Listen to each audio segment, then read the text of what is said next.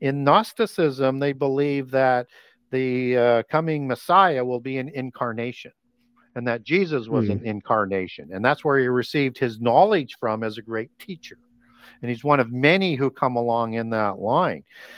You know, you've got so many characters in there. I mean, just look at you know, Lucy, for example. That's a female character for Lucifer. In the dualistic polytheist religion, Lucifer would have a female goddess because it's a dual god goddess religion, and that's what's being allegorized here. And you know, Lucy is like a fairy queen. She's a Gibberah, or like Gibberim is male, Gibberah is the female aspect of it.